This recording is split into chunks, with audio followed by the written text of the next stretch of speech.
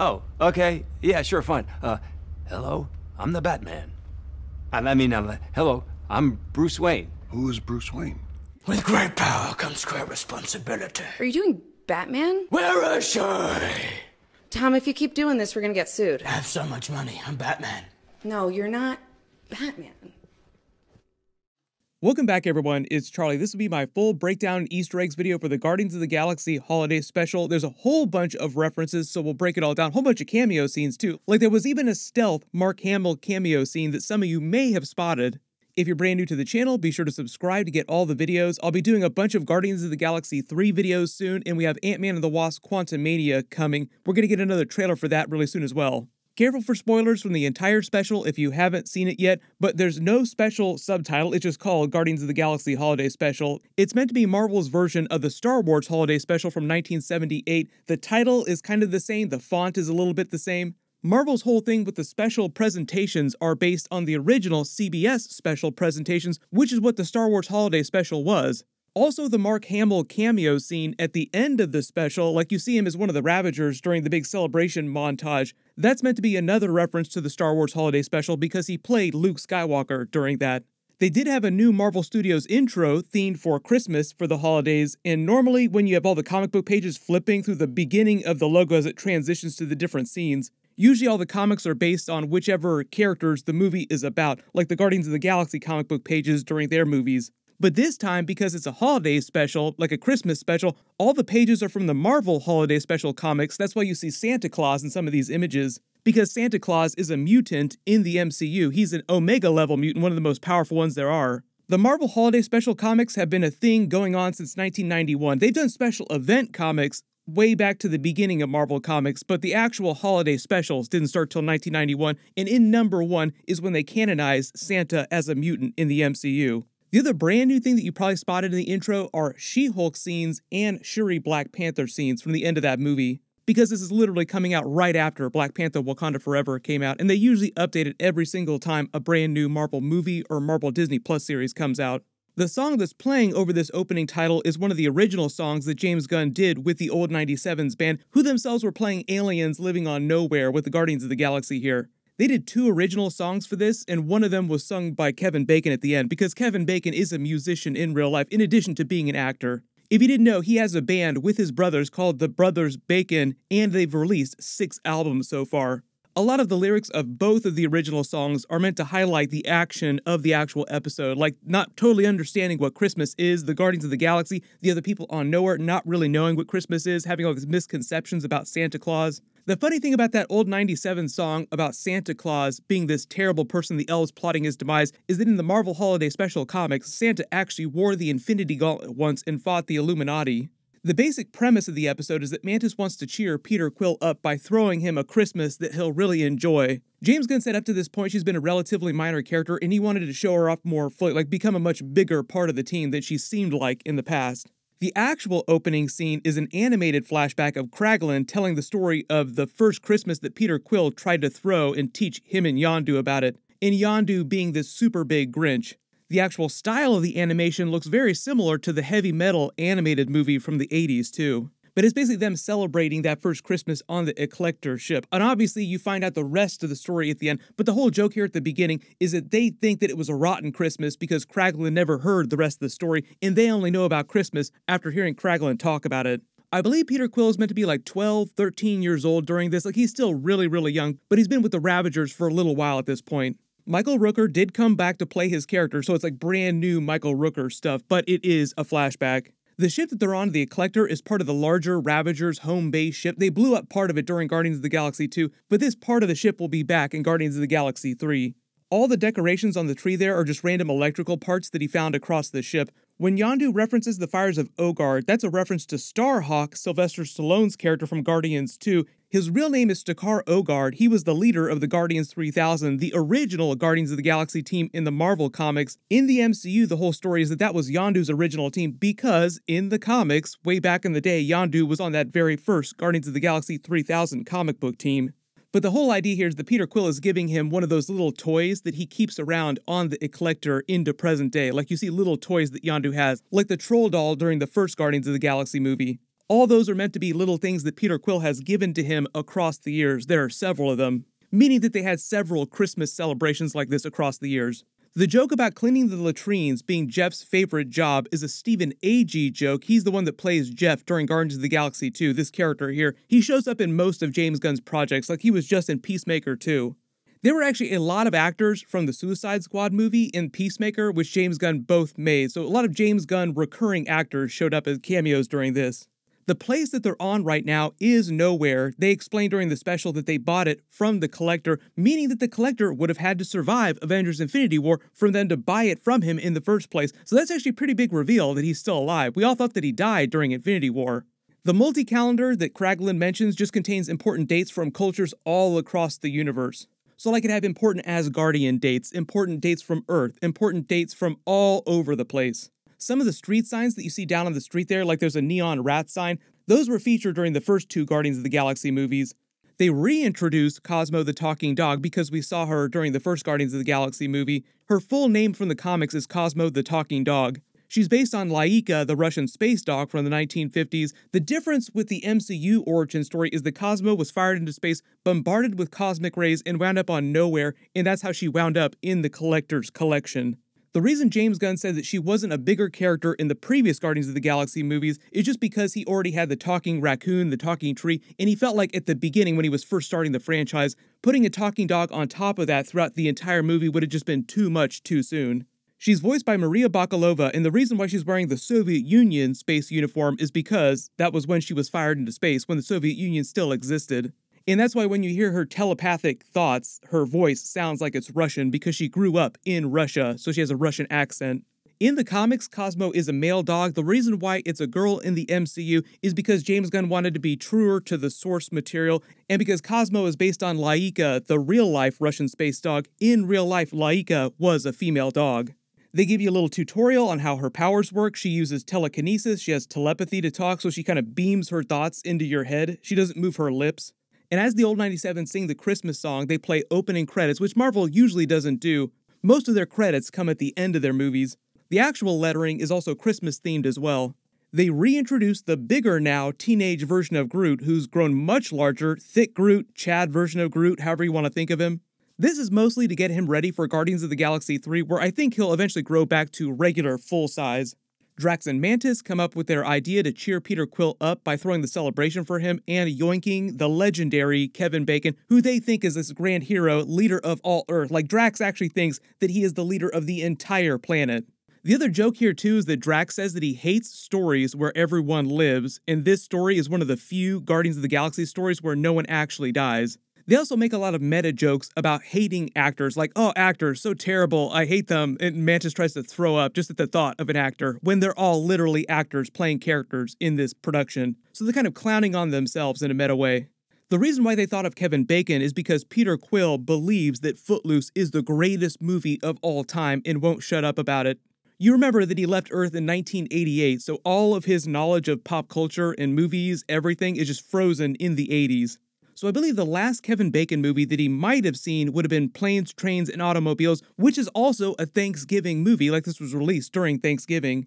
They introduced Kevin Bacon, who's playing himself the actor inside the MCU. All kinds of jokes about the weird continuity issues because he played a version of Sebastian Shaw in the Fox Marvel X-Men movies. It's kind of like Samuel L. Jackson playing Nick Fury, but also being Mace Windu in the Star Wars movies, which are canon to the MCU. The Kira that he talks to on the phone is his wife in real life, Kira Sedgwick. That is her voice on the phone, so she did have a small cameo scene. Drax and Mantis take off from nowhere. We get a really cool shot of it. We haven't actually seen Nowhere in a MCU production since the first Guardians of the Galaxy film. The brand new ship that they're on, the brand new Guardian ship, is called the Bowie after David Bowie because all their ships are named after 70s and 80s pop stars. The first one was the Milano after Alyssa Milano. The second one was the Benatar after Pat Benatar, and now David Bowie. It actually looks pretty cool. I actually like this ship the best.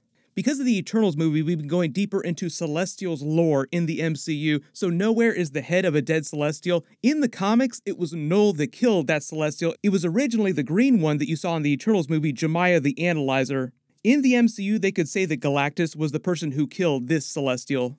When they arrive in Los Angeles on planet Earth, the whole joke, everybody freaking out, is that they think there's another alien invasion. Remember, this is meant to be Christmas 2025 when this is taking place, so the Earth has already been through several invasions. They already know about the stone celestial inside the Indian Ocean, so everyone's freaking out like, oh no, not another alien invasion, like another Thanos character has come back to take over. This is the real Hollywood Boulevard in Los Angeles that they filmed in at Mann's Chinese Theater. This area is also rife with cosplayers that do a lot of Marvel characters that you can pay to take pictures with, which they use for a lot of comedy during this particular scene. The Acura ad in the background seems like it's a depiction of Wakandans, even Black Panther on it. Part of the joke here too is that the other regular humans think that they're also cosplayers and pay them a bunch of money. We see versions of Captain America, Iron Man, Spider-Man, Ant-Man, Black Widow, Captain Marvel, the other Avengers that they've known in real life. They have a joke about that too, Mantis thinking that it's the real Captain America. I also love the idea that she hates Captain Marvel for some reason, like she can't stand Captain Marvel. She would have only met her for like a couple minutes during Avengers Endgame. They have references to Zorro, Jack Sparrow from Pirates of the Caribbean. This is a really funny Gobot reference. They're 80s ripoffs of Transformers. I remember watching that television show and having some of those Gobot toys. Peter Quill would know about the Gobots because they were around during the early 80s.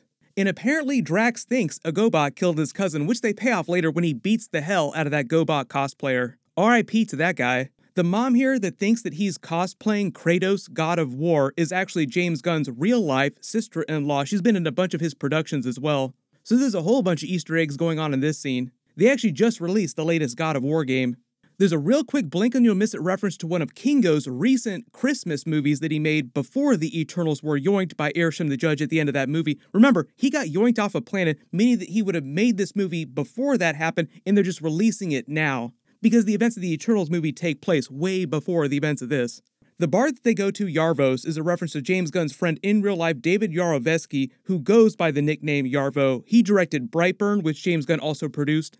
And if you didn't realize, the music they're playing in the bar, the Blondie, is 70s, 80s music because all the music from the Guardians movies is from the 70s. They're kind of creeping into the 80s now in terms of mixtape music. But the bartender you probably recognize is Flula Borg, who was also in the Suicide Squad movie. The other Easter egg here is that in the Suicide Squad movie, Pom Klementieff, who plays Mantis, also cameoed as one of the dancing girls at the bar they visit during that film. They use the star maps, which are also a real thing you can actually buy to find Kevin Bacon's house. Like you can go on tours in the Hollywood Hills of stars' houses.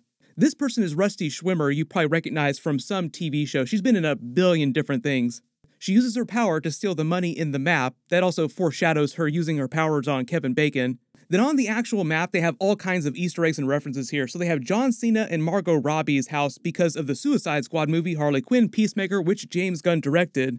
One of the other jokes here is that a lot of these other people were all big stars during the 80s because Peter Quill left Earth in the 80s. He'd remember them. He'd have seen movies and TV shows with them in it.